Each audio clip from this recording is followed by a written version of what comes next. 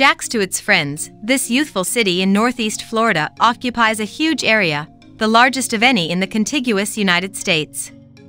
So you can soak up the big city energy downtown, watch the Jaguars at TIAA Bank Field, walk the riverfront and hop across the river aboard the Jacksonville Water Taxi.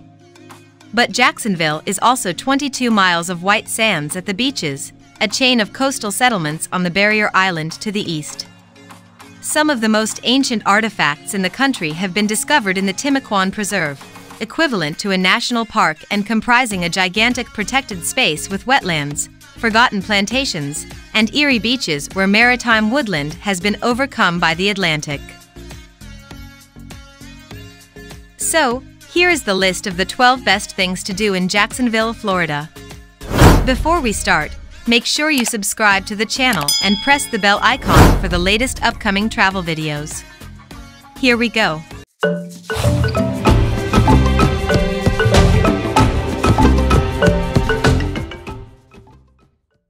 Number 1. Atlantic Beach. Jacksonville isn't located right on the beach, but it won't take you long to get to the coast. Head 16 miles east along Route 10, and you'll find yourself in the charming town of Atlantic Beach.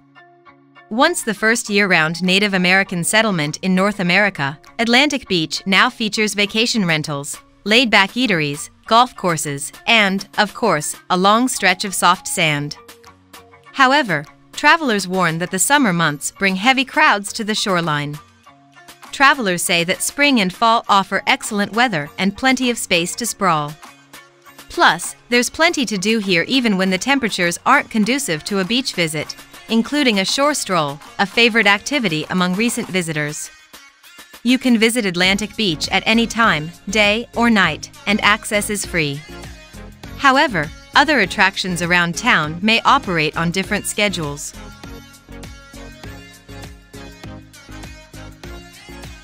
Number 2. Little Talbot Island State Park. Take the scenic A1A out of downtown Jacksonville, and after crossing St. John's and Fort George rivers, you'll be on an undeveloped, 2,500-acre barrier island.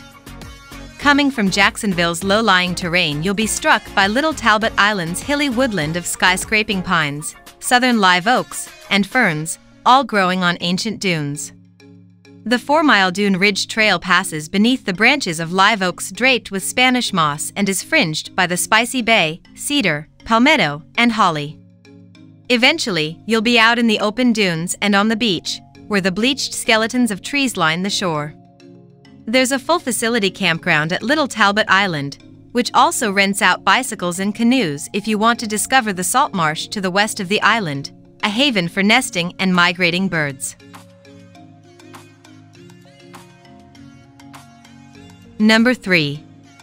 Riverside in Avondale. At this residential area, a short way up the St. Johns River from downtown, you'll encounter Jacksonville at its most genteel. Riverside took shape towards the end of the 19th century on former plantation land and has lots of bungalow plantation-style houses. Avondale came later, in the early 20th century, as a single-planned neighborhood. Homes in the latter are mostly in the Mediterranean Revival style, in fashion in the 20s and 30s.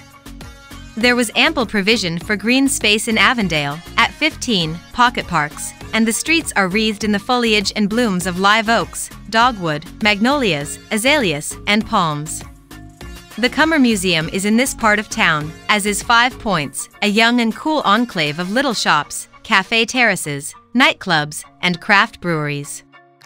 Here look for the two-screen Sunray Cinema, in business since 1927 and still going strong. Riverside in Avondale is one of the largest districts on the National Register of Historic Places in the United States.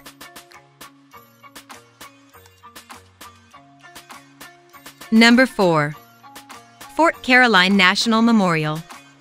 Located on the Timucuan Ecological and Historic Preserve, which also houses Kingsley Plantation, Fort Caroline National Memorial aims to tell the story of the French colonial presence in 16th century Florida. In addition to short walking trails, the site also houses a visitor center with exhibits detailing the preserve's natural history and environment, European exploration and settlement, and the Timucua Indians. There is also a scaled-down replica fort that was built in 1964 and is based on historic drawings of the original French fort. Past visitors applauded the impressive St. John's River views and the scenic nature trails found at Fort Caroline. Number 5. Catherine Abbey Hanna Park.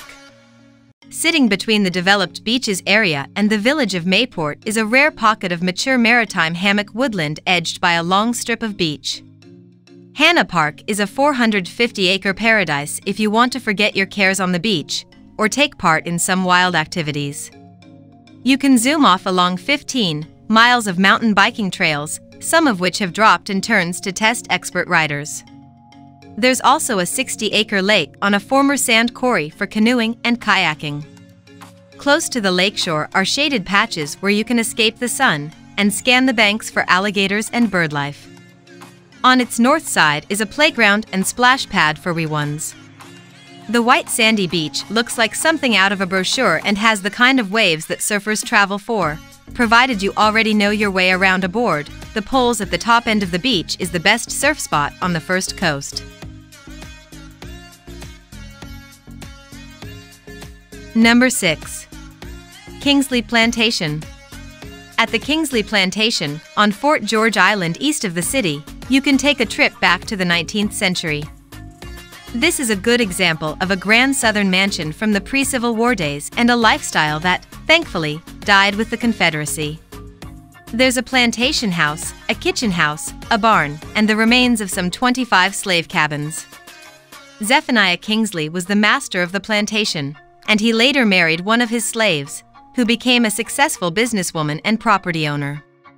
However, discrimination against her and her family caused them to move to what is now the Dominican Republic. The Kingsleys were not the original owners of this land, however. Native Americans lived here more than 1,000 years ago, and some visitors swear they've spotted several ghosts on the property. Number 7. Florida Theater. Located in the heart of downtown Jacksonville, the Florida Theater is one of the last theaters of its kind. It was built as a high-style movie palace in the 1920s, and it retains its vintage look to this day. It's even listed on the U.S. National Register of Historic Places. Despite its relevance as a cultural icon, however, the Florida Theater is still a fully functional arts center. It hosts everything from ballet performances to showcases of contemporary dance and theater, so there's always something on the schedule. It's a great place to go for couples on date night or families who are looking for something new and different on their Jacksonville vacation. Are you ready to get some culture? Put the Florida Theater on your schedule tonight. You'll be patronizing a local, historic business while also enjoying a fun show. Number 8. Amelia Island. About 30 miles northeast of downtown Jacksonville, the relaxed community of Amelia Island draws families in droves with its 13 miles of beaches, historic attractions, and laid-back atmosphere. In the 1930s, 1940s, and 1950s, Amelia Island also provided a safe vacation haven for Jacksonville's Black residents. Florida's first Black millionaire, Abraham Lincoln Lewis, purchased 200 acres of beachfront on Amelia Island and called it American Beach. Here, Black vacationers could enjoy the island without the threat of racial discrimination or violence. In 2002, the beach was placed on the National Register of Historic Places. To learn more about the beach's culture, stories, and heritage, consider a visit to the American Beach Museum. Recent visitors particularly recommended laying your towel along the shores of Fernandina Beach, a small community that stretches along the northern part of the barrier island. Number 9. Caddyshack Ranch. If you've never seen a group of tigers tearing into an animal carcass, it's time to visit the Caddyshack Ranch. Located in northeast Jacksonville, this wildlife sanctuary is devoted to big cats of all kinds, including lions, leopards, tigers, pumas, and lynxes. They're rescued from dangerous situations and given forever homes on the ranch. Tours are available during the day and at night. You can observe the animals, ask questions, watch them feed, and learn fun facts about their species. If you get lucky, they'll be in a frisky, active mood, and you'll get to see how wild animals play together. Consider the Caddy Shack Ranch if you're looking for cool places to visit in Jacksonville. It will provide a one-of-a-kind experience while you're traveling in Florida, and it'll make for a great story when you get home.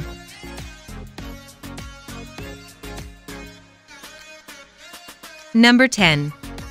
The Museum of Science and History. MOSH. The Museum of Science and History specializes in a variety of outstanding permanent and temporary exhibits that focus on science and local history. Located on the famous South Bank Riverwalk, the museum is one of the city's top attractions. Signature exhibits at the museum include brain teasers, featuring brain-boosting skills to explore the innermost workings of the mind, while traveling exhibits include full-scale skeletons, fossils from around the globe, and Dinosaurs Unearthed, an interactive exhibition that features life-size dinosaurs. The museum also showcases the Brian Gooding Planetarium, one of the largest single-lens digital dome planetariums in the United States. Watch live star shows, cosmic concerts, and productions at the Alexander Brest Space Science Theater, as well as plays, presentations, and community events.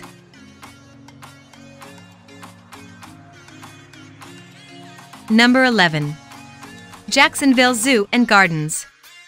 Often hailed as one of the best zoos in the United States, the Jacksonville Zoo may confound your expectations for what a zoo can be. This attraction is engaged in dozens of conservation programs worldwide and has groundbreaking enclosures that are both humane and exciting to experience. Along those lines is Land of the Tiger, which allows its Sumatran and Malayan tigers to pass overhead on a raised trail system. The award-winning range of the Jaguar meanwhile recreates a rainforest environment, complete with Mayan ruins containing habitats for anacondas, pygmy marmosets, Amazon tree boa constrictors, and poison dart frogs. In one enclosure here, capybaras, giant anteaters, and howler monkeys exist side by side, while sunbitterns, red-capped cardinals, and macaws perch in the canopy just above the trails. Number 12. Cummer Museum of Art and Gardens. The Cummer Museum of Art is one of Florida's favorite art museums that hosts one of the best art collections in the Southeast. Housed in a series of 20th-century buildings that overlook the St. Johns River, the museum has more than 6,000 works of art spanning the period between 2100 BC and the 21st century, with distinct genres of European and American paintings.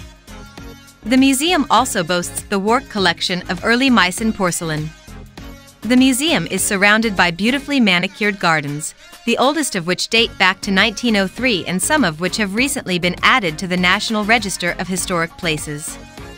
The 2.5 acres of gardens boast unique examples of early 20th century garden design, featuring tranquil reflecting pools, ornate fountains, antique ornaments, and eye-catching sculptures.